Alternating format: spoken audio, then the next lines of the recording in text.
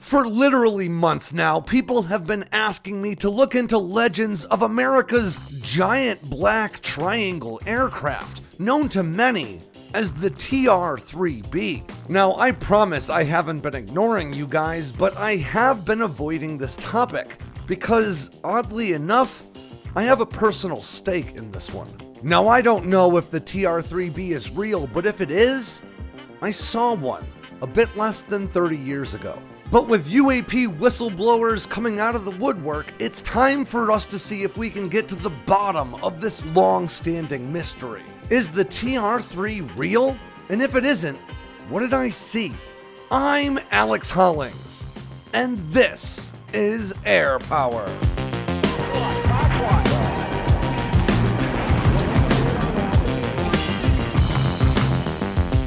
Giant black triangular aircraft, often flying at low altitude and making next to no noise, have been reported over the United States and other nations since the 1950s. But according to a number of UFO reporting databases, there was a significant uptick in reports of these sorts of triangular craft starting in the mid-1990s. And to be honest with you guys, for me, that adds up. You see, long before I was an award-winning defense journalist, before I was a US Marine or even a teenager, I saw something strange in the skies over Torrington, Connecticut. Now, whatever I saw, I can honestly credit with me being in this line of work today, but you guys know me pretty well by now, and I always try to be honest with you. The truth is, when I started looking into this topic, I started with an ulterior motive. You see, whatever I saw as a scared 10-year-old boy looking up at the night sky scared the crap out of me at a fundamental level, so much so that it changed the course of my life, and I've spent the years since convincing myself that all I saw was a B-2 spirit. And as a result, when I became a defense journalist, anytime someone recommended that I look into sightings of giant black triangles in the sky, I rolled my eyes and dismissed it as crazy, because I'd been telling myself that it was crazy all my life. So with all these recent UAP whistleblowers coming forward and incredible claims reaching the headlines every day, I decided now was the time to look into legends of this TR-3B, intent on finding the smoking gun that would let me dismiss this legend once and for all. Not just in public discourse, but in my own head. Now, as any journalist or researcher can tell you, it is bad form to go into a topic with pre-existing conclusions, especially ones that you're emotionally invested in. But I was so comfortable being dismissive of this topic that I guess I thought it wouldn't matter. But from my vantage point now, on the other side of days of research, I'm less sure about this subject than ever. Now, that's not to say that I now believe the United States is secretly operating a fleet of advanced aircraft powered by recovered and reverse-engineered alien technology. But much like our exploration of the legends of an Aurora hypersonic aircraft, there do seem to be some kernels of truth intertwined with decades worth of conspiratorial hyperbolic takes, prejudicial narratives being injected, and a fair bit of good old-fashioned storytelling to boot. Now, if you're interested to know about my personal experience and what I saw in the skies over Torrington, Connecticut when I was 9 or 10 years old, I'll tell you all about it at the end of this episode. But before I get there, I want to provide you with some context about this legend of the TR-3B to help you better appreciate how I got so uncomfortable researching this topic. Because despite how dismissive of this whole topic I was when I got started, it wasn't long before I ran across literally hundreds of eyewitness accounts that exactly mirrored the details of my own experience. Details that I had spent the better part of 3 decades convincing myself I was just misremembering.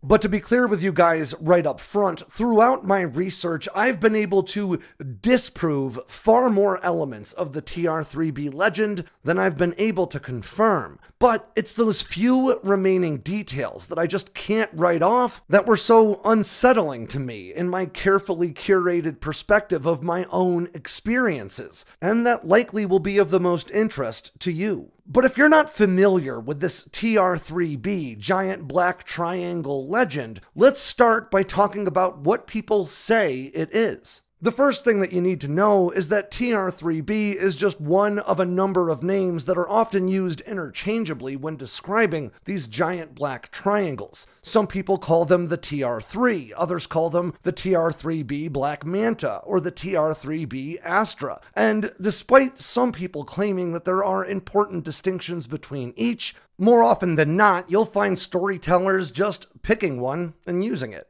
But regardless of your designation of choice, the legends almost always include giant black triangular aircraft being operated by the United States in extreme secrecy. And while flying black triangles are certainly nothing new for Uncle Sam, these TR-3B legends are about way more than cutting-edge stealth technology or radar-absorbent coatings. According to legend, the TR-3B is a giant black aircraft that was built using reverse-engineered alien technology, and that's powered by an anti-gravitational propulsion drive. And according to those same legends, that anti-gravity drive allows these black triangles to perform insane maneuvers and may even allow them to fly in space. Now, I may understand better than most how crazy that sounds. After all, last year alone, the US Air Force invested nearly $5 billion into the continued development of next-generation adaptive cycle turbofan engines for the next generation of stealth fighters. Now, if the Air Force already had a bunch of anti-gravity drives laying around at Area 51, dropping billions of dollars on far less capable jet engines seems like an awfully expensive way to avoid rousing suspicion. But, and as we all know by now, there is always a but, the TR-3B's claimed capabilities may not be quite as far outside the realm of possibility as it may seem. And in fact, some of these claimed capabilities have even been reflected in patents filed by the US Navy. But stories about giant silent black triangular craft flying over populated areas in the US and other countries stretch back a lot further than those patents, and they're often discussed as unidentified aerial phenomena, or UAP, or as us old-timers used to put it, UFOs. Now, one of the first organizations to really seriously delve into reports of specifically triangular UFOs was the privately funded National Institute for Discovery Science, sometimes known as NIDS or NIDSci. Now, NIDS got its private funding from hotel mogul and multimillionaire Robert Bigelow, which is a name many of you may recognize because he's often involved in both official and unofficial investigations into UAP and other strange things that go bump in the night. Now, Bigelow's credibility isn't necessarily above reproach. Over the years, skeptics have accused him of leveraging popular interest in UFOs to secure lucrative government contracts, and some believers have even accused him of being a government disinformation agent, and everywhere in between. But it's worth noting that the National Institute for Discovery Science was seen as a fairly respectable investigatory body during its existence between 1995 and 2004.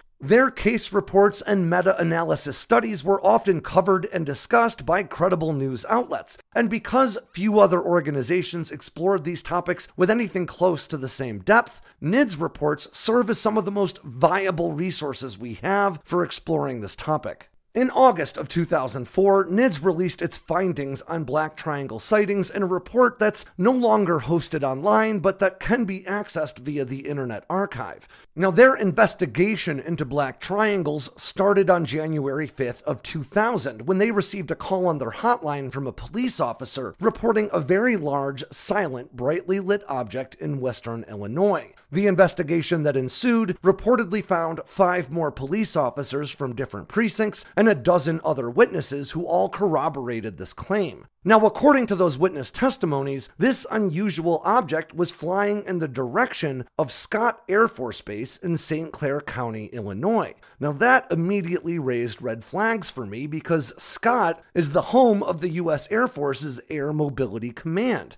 Now that raised red flags because of a story I covered back in 2017 about the Air Mobility Command's Joint Forcible Entry exercises, which include large formations of massive cargo aircraft, C-130s or C-17s, flying in loose formations across the United States. Every time they hold these exercises, there's a whole rash of UFO sightings and reports that ensue. Now, to their credit, I found a portion of the NIDS report where they discussed what they called a, quote, tentative correlation between locations of Air Mobility Command installations and reported sightings of these black triangles. And this is something the NIDS investigators tried to mitigate in their investigation by asking Air Force officials about these exercises so they could dismiss reports that could likely be explained away. In the case of that initial 2000 report, for instance, Air Force officials were clear that there were no such exercises, nor were there any other aircraft operating in the area that could explain the sighting away. Now, despite the site now being down, you can find a complete summary of witness testimonials and other sorts of statements on the Internet Archive, and I'll have a link to that in the description below. Now, NIDS opened their reporting hotline in 1999, and according to them, they received hundreds of Black Triangle reports in that first year, each one describing similar, large, silent, and often slow-moving aircraft. Now, obviously, many of the reports called into NIDS were not for black triangles, so for the sake of this report, they wanted to assess the real frequency of black triangle reports over the United States, so they reached out to other reporting databases at the Mutual UFO Network, or MUFON, and a man named Larry Hatch, who maintained one of the largest and most comprehensive databases of UFO sightings at the time. These organizations were particularly valuable to the NIDS investigators because NIDS didn't open their hotline to more easily collect reports until '99, which really limited their sample size in the years prior. The NIDS team then took the more than 700 combined Black Triangle sightings that had been reported to the three databases and laid them over a single U.S. highway map with U.S. Air Force installations also highlighted using blue, yellow, and green circles. According to the NIDS report, all three databases saw a significant increase in Black Triangle sightings starting in 1997 specifically. Further, the vast majority of these sightings came from well-populated areas, which would be a very unusual flight plan for a highly secretive government aircraft. Indeed, NIDS points out how the dispersion of these sightings is not in any way similar to sightings of the F-117 Nighthawk or the B-2 Spirit during their own testing regimes. There were reports of these aircraft before the public knew to be looking for them, but they were mostly relegated to Nevada and Southern California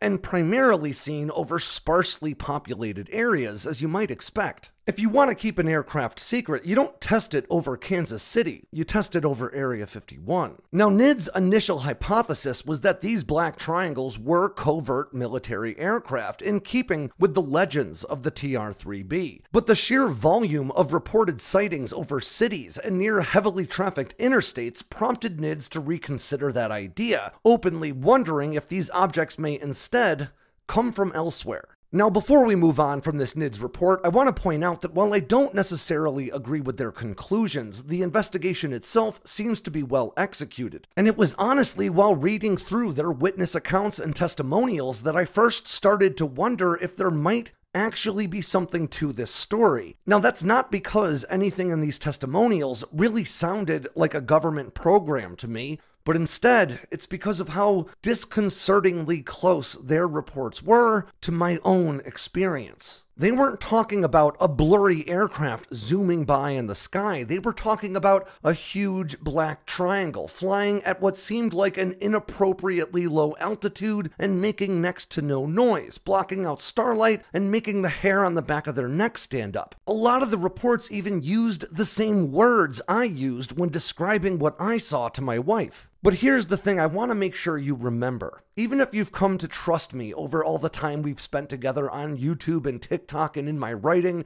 my experience still isn't evidence. The last thing I'd expect of you is to just now believe in these large black triangular craft because I say I saw one as a kid. That isn't proof, but for me, it is impetus enough for me to dig deeper. So let's discuss the possibility that these black triangles could be classified military aircraft. The United States has placed a heavy emphasis on aviation technology since its very inception, and today America's warfare doctrine leans heavily on the nation's ability to take and keep control of airspace over any battlefield the world over. Of course, maintaining that capability in the face of increasingly capable international competitors has always required both significant investment and equally significant secrecy. You can find a laundry list of secret aircraft programs that, once disclosed, still look awfully alien to us. Not only were highly classified stealth aircraft like the F-117 flying for years before the government acknowledged it, but even more exotic secret aircraft are now known to have been prowling the skies over the southwestern United States for years. Boeing's YF-118G bird of prey is one excellent example. It started its design process in 1992 within the secretive confines of the U.S. military's Groom Lake facility, known to most of us as Area 51, and it conducted a total of 40 highly classified test flights over Nevada between 1996 and 1999. This insane-looking aircraft was only disclosed to the public by Boeing in 2002 because the company itself funded the entire $67 million program without a penny of taxpayer funding. It's been widely reported that other, more classified, government-funded technology demonstrators will never see similar disclosure, with some even reportedly being buried in the sands of Area 51 to be lost to time. The bird of prey was actively flying while plane spotters and UFO junkies were collecting reports of other alleged secret aircraft like the TR-3B or Aurora. Now, as we've discussed before, that name Aurora was more than likely actually tied to the B-2 Spirit, but there's still a fair amount of evidence to suggest that something like reports of Aurora may have really been in testing, housed in the same secretive hangars as the bird of prey and other secret platforms that we'll probably never know about. Now, defense spending did see consistent reductions following the fall of the Soviet Union, but it's worth noting that the US was still dumping a larger percentage of its GDP into defense than it does today until the late 1990s. In fact, when adjusted for inflation, America's 1992 defense budget of just $325 billion equates to more than $718 billion today, meaning that if Uncle Sam has the budget to fund the secret development of programs today, it almost certainly did then as well. Further, in 1991, it was reported that the U.S. Air Force had devoted more than $60.3 billion to classified research, development, and procurement over the preceding 5 years, 1986 through 91. Now, that's the equivalent of $137 billion today, enough to buy 1,500 F-35As or to fund Russia's entire military for 2 years. And trust me when I tell you that this story only gets crazier from here. Because in 1991, America's Black Triangle was seemingly revealed to the world in a series of articles published by Aviation Week and Popular Mechanics. And according to their reporting, this highly classified Black Triangle aircraft started development in 1976, made its first test flight in 1981, and according to these reputable news outlets, may have even flown alongside the F-117 in Operation Desert Storm. And 2 years later, in 1993, a very reputable plane spotter was tracking air combat exercises with F-15s and B-1B Lancers when he heard the sound of a very unusual form of propulsion. So he pulled up his video camera and recorded 7 grainy seconds of just such a black triangle. Now, next week, I'm going to go through that Aviation Week reporting, the Popular Mechanics articles, the videos, and even other images of this alleged aircraft. In fact, this weekend, I've got a phone call scheduled with that plane spotter himself. We'll talk about the stories of this TR-3 in combat in Iraq, and some of the very real patents filed by the US Navy that coincide with some of the crazier claims. But I'm also going to tell you why some of those crazier claims probably aren't true. But before we call it a day, let's quickly talk about what I saw back in 1995 or maybe 94. Back then, I lived on County Road in Torrington, Connecticut. I know it was a summer evening and that my older brother was having a friend sleep over that night. In an unusual bit of generosity, my brother and his friend were letting me hang out, and we watched TV and ate pizza my parents ordered. In a real way, it was about as good a night as 10-year-old Alex ever had. Later in the evening, my brother asked me to run out to my dad's old Lincoln Town Car to get the pack of playing cards out of the glove box that we kept there for road trips. I was so psyched just to be involved that I didn't think twice about it. I took off out the side door, ran down 2 flights of concrete steps and into our driveway. But as I opened the passenger side door on my dad's big green land yacht, the hair on the back of my neck stood up, like someone was standing right behind me. I span around to see who was there, but there was nobody. It was just empty space between me and the street and my neighbor's house across the street. But then, suddenly, a huge and completely silent black triangle made its way over the tree line behind the house across the street. Now, it was dark colored, but it was a lighter shade of gray than the night sky, and it was blocking starlight as it passed to give me a sense of just how big it was. It was flying lower than any aircraft I had ever seen, seemingly just above the treetops. And although I couldn't hear anything, I could feel it in my chest, like when you hear a car stereo subwoofer driving down the street. As the triangle passed over me, I stood there just frozen for a second before panic set in, and I ran, screaming back into the house. My brother and his friend met me at the door, and before long, my parents were joining them and reassuring me that all I saw was a low-flying airplane. Now, the B-2 Spirit was flying by then, but it wasn't in service and had no reason to be flying low over northwestern Connecticut. But in the years since, that's what I've told myself I saw. But back then, I was not as convinced. And when I was selected for the Talented and Gifted Independent Study program at my junior high, I chose to study unusual objects in the sky because of this incident. And in that research, I came across the phone number for a former nuclear physicist turned UFO researcher named Stanton Friedman. So in my maybe youthful ignorance, I just picked up the phone and called him. Mr. Friedman seemed pretty gruff right off the bat, but I explained that I was interested in researching UFOs and that I had a lot of questions. And in that moment, my mind froze and I couldn't come up with a single one. He seemed pretty annoyed by the whole thing, but asked me for my address before hanging up. I put the phone back on the ringer, ashamed of my poor performance, and got back to my books. About a week later, I got a big brown envelope in the mail with a return address that just said S. Friedman. Inside, I found dozens of copied, declassified government documents, UFO witness testimonies, and even some copies of his own investigation notes. It was a research treasure trove and an incredible gift for an aspiring researcher. It was in that moment that I realized my passion for this sort of work. I can draw a clear line in my mind from that one summer evening when I saw something I can't explain to the kindness of a man I never actually met to the work that I do today.